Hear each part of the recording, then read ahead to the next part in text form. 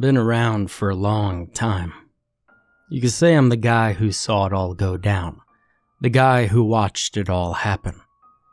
As I sit here in my small apartment writing this, I'm wearing the old dusty suit that I retired so many years ago.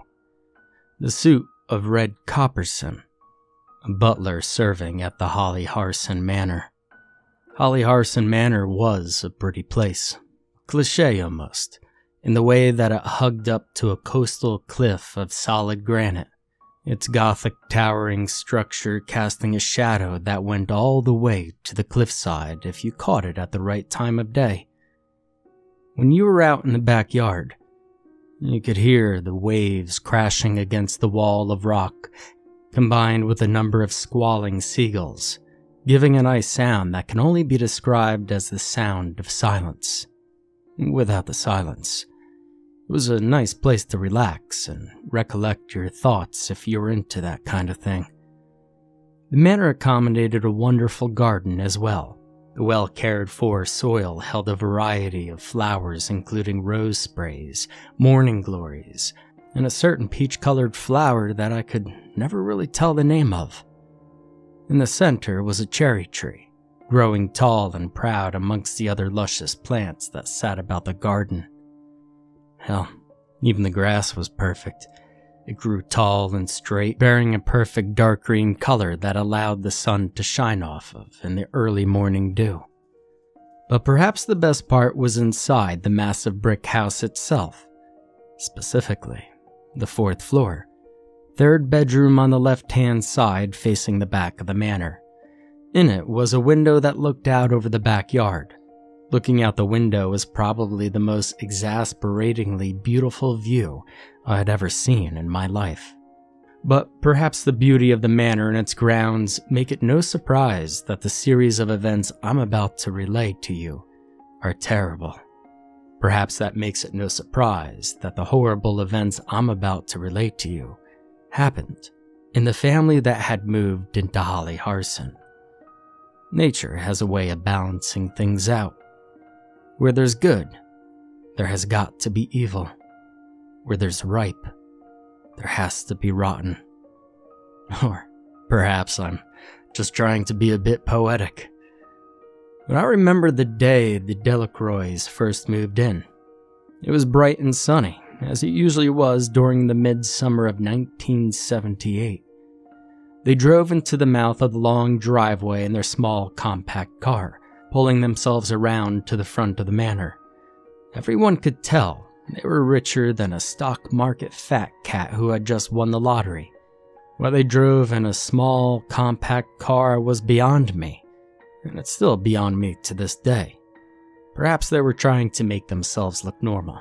Perhaps they sought to distance themselves from the stereotypes of the common rich family, those who spoiled themselves rotten and deprived everyone else. It's even possible that they were a normal family who just happened to hit an abnormally lucky point. The first person to step out of the car was James Delacroix, right out of the driver's seat.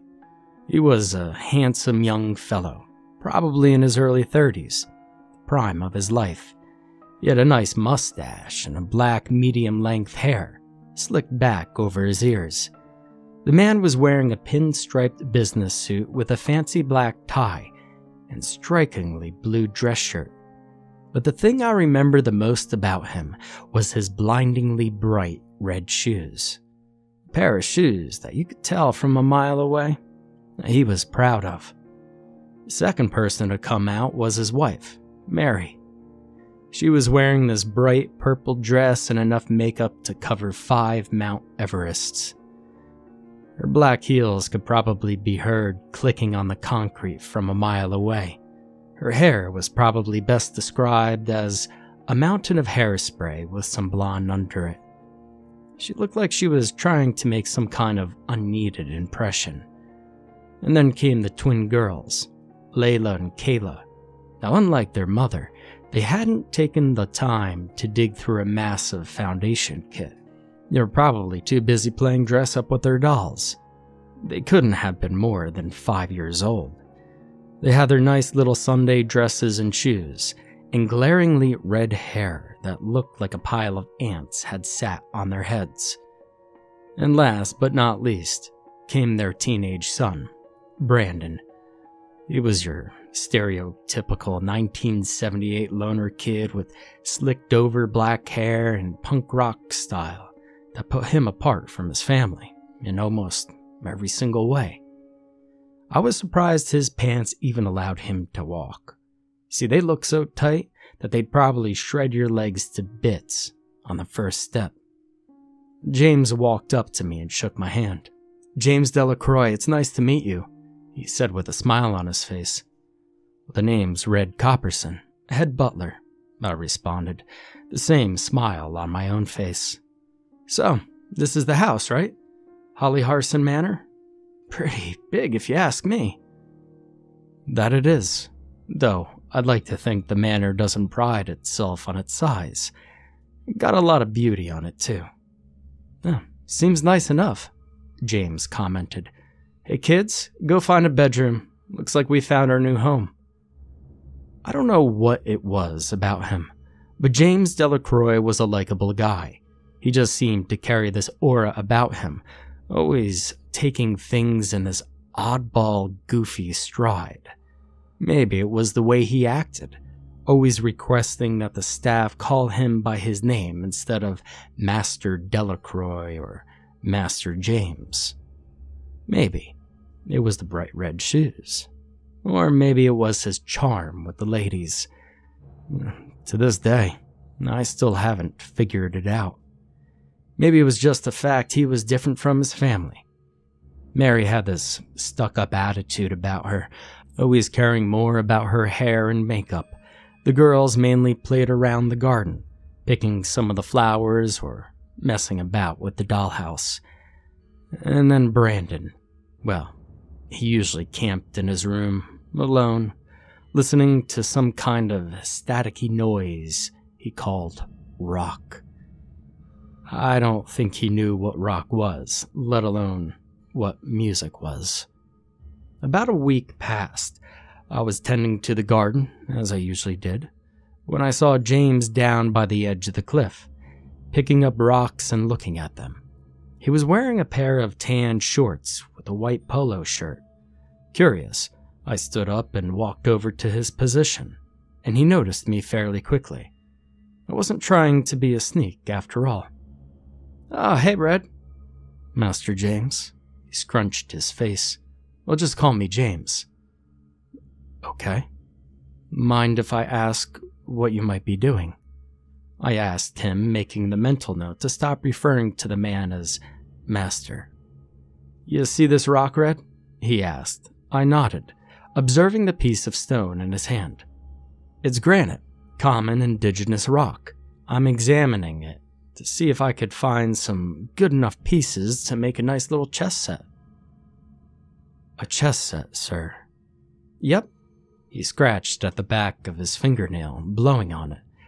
"Well, maybe you and I could play sometime. After I make the board and stuff, of course. You do know how to play, right?" "That I do. I was part of the chess club back in high school." I nodded with a slight smile. "Oh, that's interesting. I was in a chess club too. Well, if you're interested, I was being serious. We should really play sometime." He scrunched his nose, looking at the sunset falling over the cliff. I laughed. Well, I would be up for that. A man like me has to do something for fun. For a while after that, we made minor chit-chat, gathering granite rocks for the carving of the pieces. I suppose that I wasn't a butler to him. Every time he and I would be in the same place, we'd talk and act like friends. He even had me drink with him when I wasn't tending to his wife's every whim. For months, he worked on that board, and I helped him do so. For almost 2 years, nothing was wrong in Hollyharson Manor. But things slowly did go wrong. Pretty soon, his relationship with his wife deteriorated. Constantly, they'd argue and fight about everything. I heard everything from accusations of theft to cheating and being unfaithful. I don't honestly think I could blame James for it. Before I go into the events of that fateful night, I'd like to go into Mary's character. She wasn't like James, she was the very definition of a gold digger. Constantly, she'd yell at the staff for not making everything exactly right. She'd never do anything but her makeup on her own. Every night she was drunk on wine to the point of pissing herself. The way she treated her kids didn't have any value either. She was an all-around spoiled brat with the attitude of an ungrateful bitch. And James had enough. It was on that fateful night that I was sitting in my bedroom, the 4th floor, second bedroom on the right-hand side, right across from the bedroom with the beautiful view. That was James and Mary's room, the one with the window. And in it, they were fighting it out like a couple of pigeons over the last piece of birdseed. I was expecting that any time he'd knock on my bedroom door, we'd have a beer and he'd rant about his wife's infidelity. But that wasn't what happened. I was paying little, if any, attention to the yelling, smoking my cigarette and reading my book. The yelling and screaming soon stopped, but it was followed by the loud crash of glass resonating through the floor. I immediately put the book down, not even marking my place, and ran out and across the hall, opening the door and entering that bedroom. And James stood, a mixture of shock and fear on his face. He was holding a broken lamp, looking down at the floor, and I could tell you that he was so pale, his hair never looked darker. And on that floor was his wife. She was laying face down, blonde hair now dyed a bright red with blood coming from her head. Her skull had to have been cracked into a million pieces. I don't know how hard she was hit, but it was clear that she was dead. Now, I couldn't tell you how wide my mouth was open, but my jaw certainly hit the floor. James looked at me with those eyes of shock and guilt. Red, what am I gonna do? All I did was ask for a divorce and she started yelling. Everything went black and I hit her. Oh my God, what have I done, Red? That was the first time I'd ever seen that man cry. I couldn't tell you how horrible it looked, how pitiful.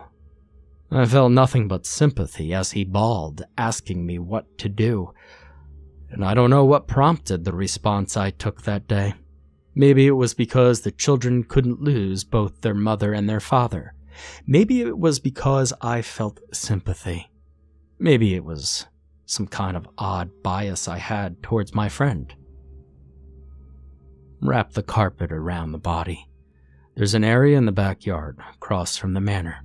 Small little area, but it's big enough to dig a hole, I responded. I'll get the blood cleaned up, lock the door behind you, and don't unlock it until 6. He responded with a small, all right. And we wrapped the blood-stained carpet around the body, leaving nothing but the staining puddle on the floor. He quickly ran out, bringing the mop and cleaning supplies. He picked it up bridal style, as the kids called it, and carried her out the door. He locked it behind him, using his leg to prop the body up with one hand holding it, and the other holding the key. I began mixing the proper cleaners together. I spent what must have been hours cleaning up that stain. The moment it was gone, I simply waited that next 30 minutes until 6 in the morning came. James unlocked the door, having come fresh out of the shower and washing the blood and tears off of his hands. I went to the bathroom, quickly washing myself down, and we sat on the bed. What are we going to tell the kids, Red? James muttered. I looked at him, shaking my head. We stayed there, speaking quietly, attempting to make some kind of plan, I guess. The old man couldn't tell you what we were doing that night. Perhaps it was the stress of that night or some repressed memory, but this is where my memory fails me. But perhaps that's for the better. The next morning, James told the kids that their mother had just left overnight after their argument, and that he had just broke the lamp out of anger. He told them that she wasn't coming back, that she called some hotshot kid in a black leather jacket with a greased-up convertible that gets 900 miles to the gallon. And they believed every word that he said. Brandon didn't seem to care too much at the time. Perhaps he had the same opinion of his mother that I did. The girls just sat and cried, wanting their mother to come back as their father comforted them. I could tell, though, he couldn't do much. He was heartbroken himself. I do remember clearly, however, that he wasn't wearing those bright red shoes anymore. James had walked into his room that night, a man who was somewhat cheerful, only intent upon asking for a divorce for sake of himself and his children, and he had walked out holding a bloody carpet with his wife's body engulfed in it. He had walked out a broken man. The next time we played chess on the board that he made, he surrendered the game, if to do nothing else but to cry. Sometimes I think that the guilt on his soul was too much for him to bear. Now and then, I would see him in the bedroom, third bedroom on the left-hand side, looking out the window with the beautiful view. It was about 2 months afterward when he finally relayed to me the guilt that was crushing his soul. You know, Red, I keep wondering if we did the right thing. Maybe I should have turned myself in that day. He moved a pawn on the chessboard to e5. Well, I don't think that. I think you did what was best for your family, James. I took his pawn with my queen. Red, I killed someone. I ended a life that could never come back. And over what? A divorce? I came in to get a divorce, Red. He shook his head. There was a sadness in his eyes as he moved his knight to take my queen. This wasn't what I wanted to happen. I know, friend, I know. But the children can't afford to lose their father. I took his knight with a bishop. Checkmate. James examined the board. It was a checkmate. I had his king blocked in 3 different places, all through a strategic war of attrition over e5. He looked up at me. You're probably right. They can't afford to lose me, and I don't want to lose them, Red. They're all I've got. How about we have a couple of drinks? Take your mind off of your wife. And that night, we had enough drinks to fill a horse, and then some. We laughed and joked, told each other our stories and memories. It reminded me of the old times, if they were old enough to call old yet. You know, Red, one thing I've always wanted to do is start a restaurant. Nothing big or grand, just a nice little building. Maybe in one of those friendly little hamlets that hug the old highways heading to the interstate, he said, a goofy grin on his face. A family diner of sorts, if you could really call it that. You know, serve some burgers and fries, a nice T-bone steak maybe, throw in a couple of, I don't know, milkshakes. I laughed, a smile on my face as James' chipper self came back to the surface. Well, that sounds like a plan to me. Good luck on it, I replied with a smile. Red, you and I, that's what we should do. You and me working the grills in the back. Grab a couple of cute girls to work as waitresses. We'll call it Delacroix Copperson Family Diner. It'll be great. We'll have this big diamond-shaped neon sign outside. Have your name in red and mine in blue. Huh? He laughed boisterously, looking at me as if waiting for my answer. I laughed with him, almost coughing due to the cigarette that I had in my mouth. I don't know. I coughed out before continuing. I don't see me on a grill. Never been a good cook. I can help with that. Come on. It'll be great." He grinned widely, putting his beer can down on the table and patting my shoulder. All right, I'll try it. But you're going to double my pay for that." I looked at him, feigning a serious face. He snickered. "Is that it?" "That's it." Double pay, hell, triple pay. No. I'll quadruple your pay. But we gotta do this, Red." He slapped his knee, waving a hand as he made his statement. The rest of the night was laughing and joking, just like the old times. If you could call them old yet. It seemed like a good idea at the time, a nice little diner in a nice little hamlet on an old highway. It seemed small, simple, yet complex. I remember, for some reason, mulling it over in my head for the next several days. The idea of serving freshly cooked burgers out of a small little diner had an appeal, I suppose. Perhaps it was James's way of taking a break from his life to mull over his dream, much the same as I did. We never did open that diner together. It was a couple of days later when I was tending the garden as per the usual routine, when I saw a 17-year-old punk rock boy sitting out by the cliff. Brandon was sitting in the only way a person could sit without his pants ripping in half at the seams, legs stretched out and resting on his hands, as if he were about to lay down. Brandon was a smart kid, though you wouldn't know it by looking at him.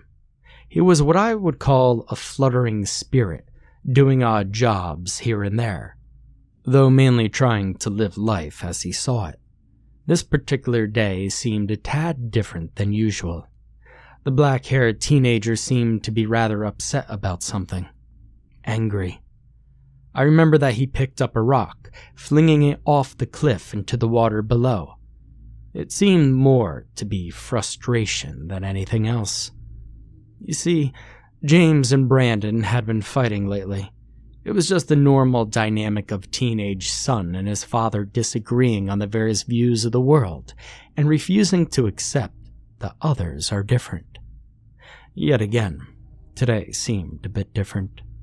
I walked over to Brandon, standing beside him as he gritted his teeth and stared angrily at the sun setting in the sky. "Master Brandon," I greeted him politely. "Don't call me that. What do you want?" He snapped at me. I didn't flinch, nor was I taken aback. I just stood there for a moment before answering his question.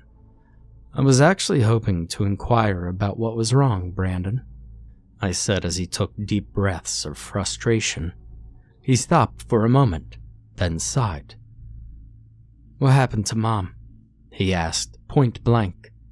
I had to task myself to keep from jumping. Despite my calm stature, I was perhaps the most scared I had ever been in my life. Glancing out of my peripheral vision, I caught a small glimpse of James staring out the window, the same one that I've mentioned many times. The third bedroom on the left-hand side of the fourth floor, the one with the view.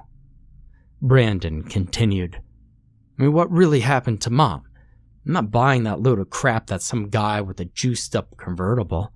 You tell me, 'cause he damn sure won't." He pointed at the window, to his father.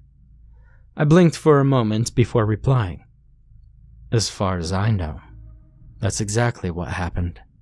"Bullshit!" he screamed at me. "Well, I know that's a lie. I'm not stupid." The teenager snarled, gritting his teeth a tad before continuing on. "Why do you guys always treat me like this?" I shook my head softly, giving a small frown as the sun began to set beyond the horizon. "Son," I started, "your father and I don't like the fact that your mother is gone any more than you do. We don't know exactly what happened to her. We just know she went off with some greaser boy." Once more I found myself tasking with not gritting my teeth as I lied through them. "You could keep saying it, but that doesn't make it true." Brandon was still yelling, upset. I wasn't going to be able to continue the conversation like this, so I only replied with one thing, and I left it at that. If you think that isn't the truth, then you'll understand it when you're older. It seems confusing now, I know, but know this. No matter what, your father loves you, Brandon. I placed my hand on his shoulder. You may think he's lying, but maybe you should consider that he's only lying to protect you from whatever he's lying about. And with a pat, I turned and walked away as Brandon's face softened and blinked. He seemed to be confused, but over a few minutes, he began to understand. The poor boy never found out what happened to his mother. It wasn't long after that when Brandon moved out, the new year of 1981. 1981 was something of a good year. Nothing extraordinarily terrible happened. James and I would laugh and play chess, drink some whenever the girls went to bed. 1981 had been what I'd probably consider the best year of my life.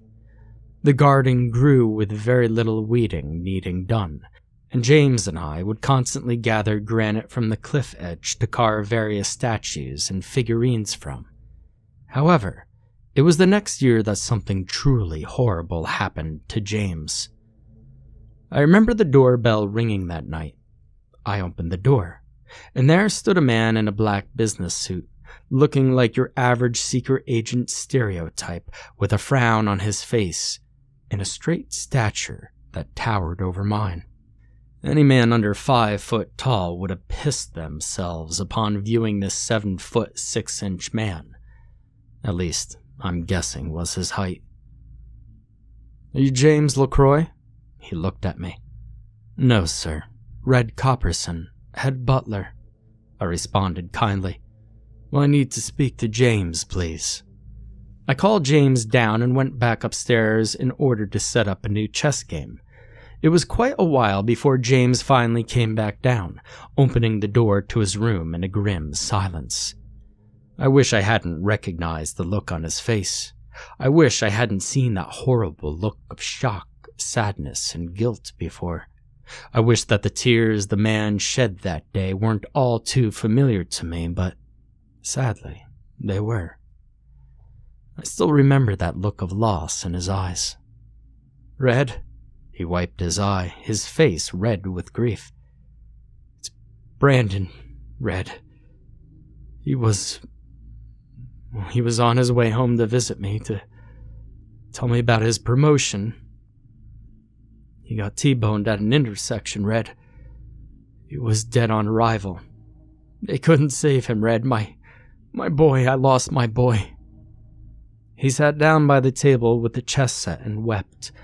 I sat myself, rubbing my hands together and frowning, unable to come up with any words to help the situation. Damn it! He banged his head on the chess table as the pieces fell over. First my wife and now my son. Now my son's been taken from me. He continued to cry. Red, I just want what's best for my family, but it's falling apart, Red. I'm losing them, Red. I'm losing them. Why? Why is my son being buried before me? James would opt to have Brandon cremated and hold the funeral on the manor grounds. I sat beside him, donning the same kind of black suit that everyone else wore. My hand on his shoulder as tears streamed down his face, while the preacher continued to tell us all how Brandon was in a better place and happy, that he was with God. I was never a religious man myself, and to this day, I've never really been sure whether James was either. I suppose something had to keep the man holding on while life chewed him up and spat him back out. But for all I know, it could have been Buddha in reincarnation rather than a Jewish prophet on a cross. He never did spread Brandon's ashes either. Perhaps they symbolized the remainder of his family to him, or a past that he couldn't let go of. Either way, he held on to those ashes until the day that he died. James changed after that day. The man was once a chipper soul who had walked into the manor with bright red shoes and a blue dress shirt that could compete with the ocean in color, was now a disheveled, depressed shell of what he once was. Every day he would stay in that bedroom for hours on end, simply staring out of that window with the beautiful view. When he did come out, his hair seemed to always be blacker than usual. He was pale, deep blue bags under his eyes when his face wasn't red from crying. He would still drink with me, play chess or otherwise, but our conversations were no longer about the old times. They were no longer happy and cheerful. More and more, it would seem as if I were listening to the ramblings of a drunken madman whose very heart and soul had left him long ago. Even all the money in the world couldn't buy this man's old self back. 1987. Now that was a good year. The twins had grown up, looking nice and tidy. They were in their puberty stages, each one carrying a curvaceous stature and long, beautiful locks of red, curly hair. Layla and Kayla were good girls, too. Sweethearts beyond anyone's imaginations. Even though they were now teenagers, they were a far cry from what their peers were, still maintaining that childlike innocence, playing around the garden. Perhaps it was seeing that his two girls had grown up so finely that brought James's hope back. It was one of the few years that I saw James return to his chipper, charming personality. He was up on his feet, not taking so much time to stare out of the window with the beautiful view. We'd always talk about the diner. I always wondered why we never did it. Money wasn't an issue, nor was anything else, but it never went anywhere beyond just talking about it. Hollyharson's garden was in full bloom that year. The rose sprays, the irises, the glories, and that damned peach-colored flower that I still couldn't tell you the name of. James took his time learning how to care for them, deciding to help me in the garden whenever we weren't doing what we usually did. He knew quite a lot about flower names, and almost overwatered the damn things. We got quite the laugh when the girls came into the garden, only to meet a face full of water as he playfully sprayed them with a garden hose. The reactions of the twins was rather hilarious. They screamed loud enough to hear from town. But history has a hell of a habit of repeating itself. I guess I shouldn't have known better to think that the good times would last. It was a school day. James and I were playing chess around the time, and as the bus began to come around, only one of the twins, Layla, came in. She was a mess, distraught, worried, and frightened. "Daddy, Daddy, where are you?" she hollered and yelled over and over. We came out of the room and she ran into his arms, looking terrified enough I could have sworn that she was about to scream the house down. She hugged him close, panicking, as he attempted to console her, casting a worried glance at me now and then. "Calm down, sweetie, calm down, I'm right here," he replied to her shivering self, before asking the question we all wanted to know. "Where's Kayla?" "I don't know. She didn't show up at the bus. I don't know where she is." I remembered that I'd never seen James's face go so pale in my entire life. To some, it might seem odd to panic about one of their children missing a public school bus. But I suppose when you've lost two members of your family, keeping the rest of them close to you becomes something important. Add to that, Hollyharson was in the countryside, far out of walking distance from the school they attended. Any other child missing the bus would be far less of a worry than one of the twins. They were always together, and always on the bus on time. It wasn't long. We were out of the house, looking everywhere for that 16-year-old girl. We had scoured the entire town, and that was a doozy, casting a sharp and long look into every nook and cranny. It was 8 when we arrived at that scene, if my memory serves me right, and there she was. I remember the words that I muttered the moment I saw her, shaking my head in a calm terror. Oh no. The police tape stood no match for a distraught father. James had run right through the tape to the bloodied body of his daughter, falling to his knees in front of her as police officers attempted to calm him down. No, no, he screamed, sobbing. That's my daughter, that's my girl, my baby girl. He picked up her body, cradling it by the shoulders as he sobbed against her chest. He was gasping for air as they attempted to pull him away from the body, his shirt now covered in her blood. I grabbed him by the shoulders, escorting him away. It's all right. I've got you, James. I've got you. My words echoed to a broken man. Once more, James stood as a far cry from the chipper man that walked into Hollyharson Manor on that midsummer's day in 1978.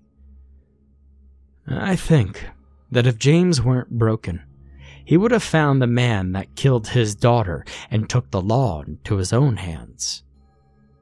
He would have given what was coming. But the series of unfortunate events didn't stop there. No. That would have been a mercy, and James's life was not keen on giving him mercy, no matter how much he deserved it. Layla hadn't left her room for much after that. She was just like him, utterly devastated by the loss of her sister. It was far more impactful than her brother and mother were. She just couldn't move on. She never even played in the garden anymore. No. When she was outside of her room, she sat dangerously close to that cliff, the one made of solid granite. It was at least 200 feet before you'd hit the bottom, and the bottom was not just water. It was covered in jagged rock formations that were crowded underneath the cliff, and each and every one was just like the cliff face, made of solid granite. James was no longer able to drunkenly ramble, usually because he'd drink himself to the point where he couldn't even talk. And then came that final, fateful day. The day that shattered an already broken human being, that killed any last bit of will that James had left. I was tending to the floors of the dining room. James had been up in the bedroom, his bedroom, watching from that window as he always did in this state.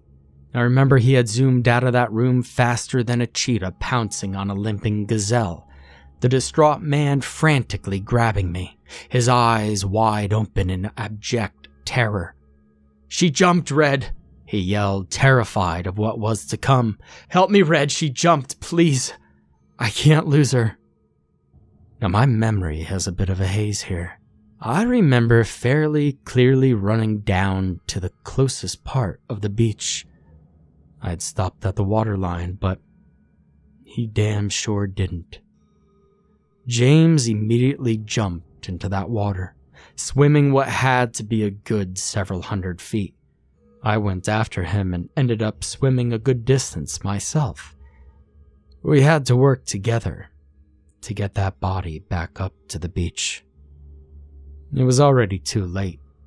As it turned out, Layla hit one of the rocks on the way down. I remember looking into James's eyes with the most somber expression. He was truly gone, beyond the point of no return. He didn't scream, he didn't say a word. The man just cradled his daughter, sobbing quietly, and he couldn't stop. I knew there was nothing I could do to salvage the broken parts. Even my friendship with him couldn't repair the remains of his heart. James spent the next few weeks staring out of that window, and I wonder if he saw himself in there, his old self. I wonder if the beautiful view brought him what little happiness he could have. But I guess I'll never have the answer to that until the day that I die. I remember going into James's room on that fateful day. It was sunset. The yellow and red hues of dusk colored the sky, and the sun began to dance below the cliff and beyond the horizon. James had been crying, staring out of that view all day, It seemed like days before he finally spoke. I don't know what possessed me to do what I did. I don't know what possessed me to do as he asked instead of trying to stop him. I can only gaze upon him with my somber old eyes. I haven't elaborated much on how I felt over a lot of this. I could say that this old man felt horrible about the things that went on in Hollyharson Manor, and as this story approaches its end, I could say that I look on James and his family with a fondness that could never be broken. And I look on their deaths as tragedies that never should have happened. I was always calm, I guess, trying to keep a brave face for the friend who I was a butler for. James and I had shared many a laugh together, and many a cry. This night in the year 1988, a gorgeous night full of stars as it was the longest night of my life. No matter how badly I wanted it to end, it wouldn't. Red, I want you to know, you're the best friend I've ever had. James started somberly. His voice cracked as his eyes reflected the setting sun, the orange hues amplifying the blue bags underneath his eyes, which were almost black from his many sleepless nights. But I want you to leave here. Go anywhere you want, but leave here. I was astounded and taken aback. I didn't know whether I should feel hurt. Now that I think of it, I feel that I shouldn't. What? Well, what are you saying? I stammered out the reply. I'm saying that I can't take this anymore, Red. I'm finished with everything. He started to cry, his tears glistening off a sun that took forever to set. I want my family back, Red. I want my son, and I want my baby girls. He sobbed between his sentences. I want my wife. I couldn't say I was surprised. No, I didn't really care for Mary, but James certainly had his soft spot for her, even after all this time. Just do this for me, Red. The spot where Mary was buried. I buried something beside it. I planted some calla lilies on top. I want you to have it. He breathed in deeply.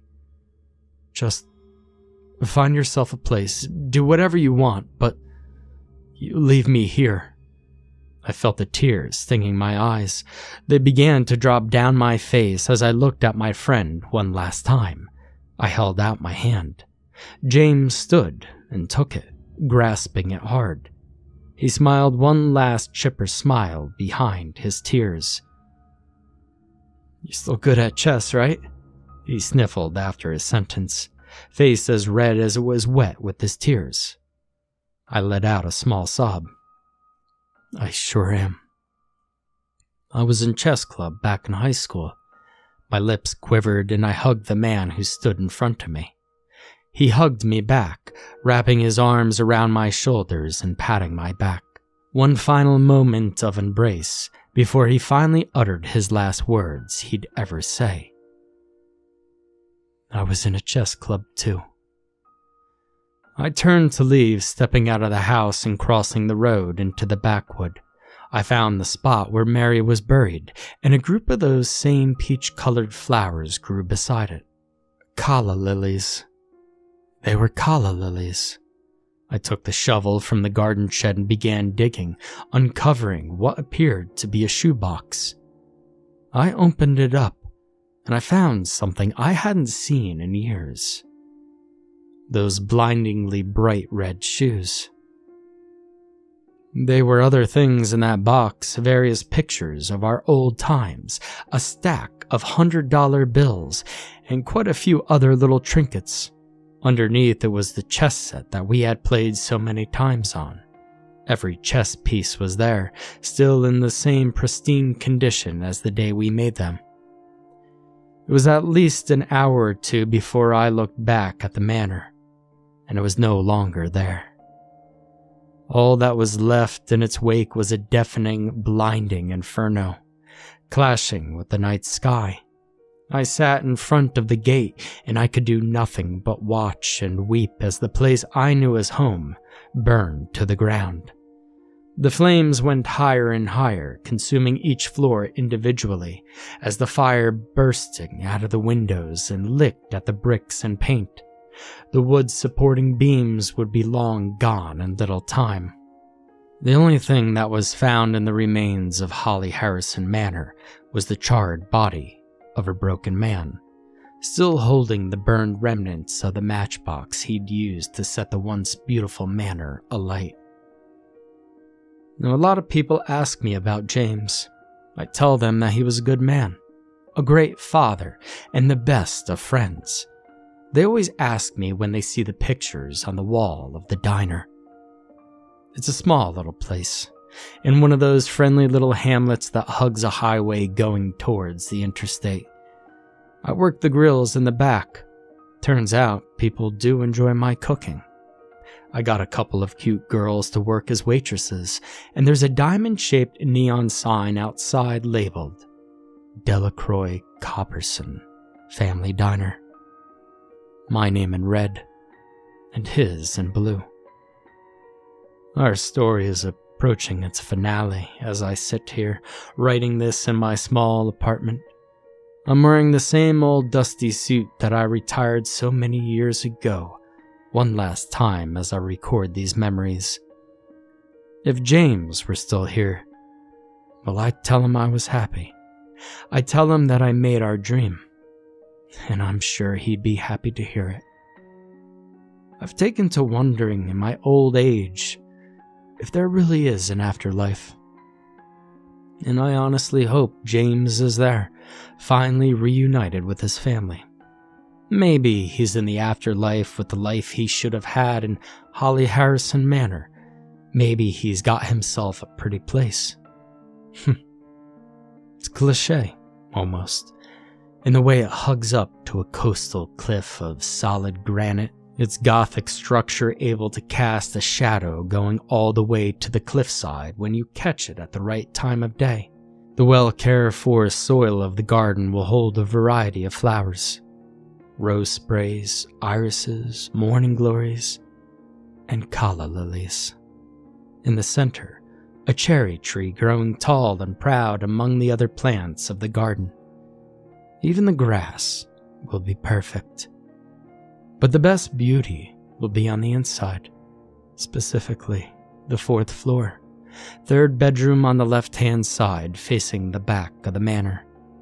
In it will be a window that holds the most exasperating view I'll ever see in my life.